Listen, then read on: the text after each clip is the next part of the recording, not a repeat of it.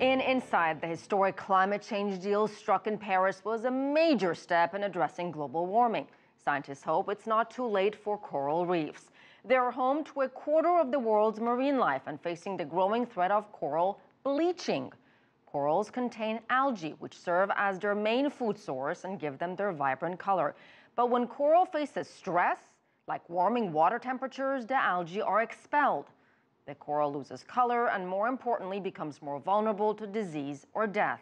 And that has serious consequences for humans as well. But for about 500 million people across the planet, it will be the loss of food, livelihoods, economic opportunity. And that will only create greater problems for those countries, not less. This year, coral reefs suffered from a serious underwater heat wave. That's the third time on record.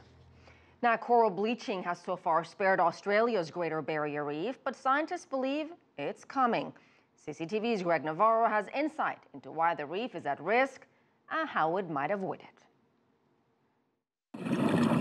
Australia's 2,300-kilometre-long Great Barrier Reef is vibrant and colourful.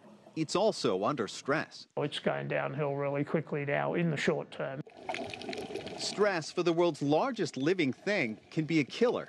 Scientists say the reef has lost about half of its coral coverage in the last 30 years, and they fear it's about to get worse. We're quite concerned that we could get a severe bleaching event here on the Great Barrier Reef early next year. A massive coral bleaching event is already taking place in Hawaii.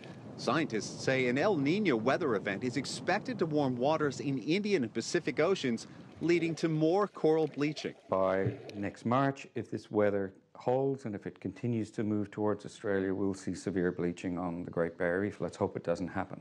James Cook University professor Terry Hughes says coral bleaching is a relatively new phenomenon which has been documented here twice since the 1990s. So we're moving now from studying these as single events to studying them instead as sequences of events. And of course, a critical question is, what will a coral reef look like in, say, 2050 after it has experienced 8 or 10 of these bleaching events? Because Hughes says scientists expect to see more and more coral bleaching as the result of a warming planet.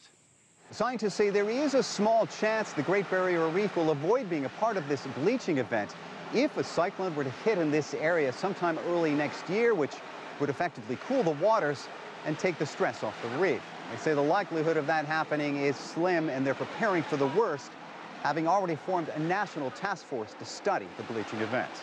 Greg Navarro, CCTV, the Great Barrier Reef.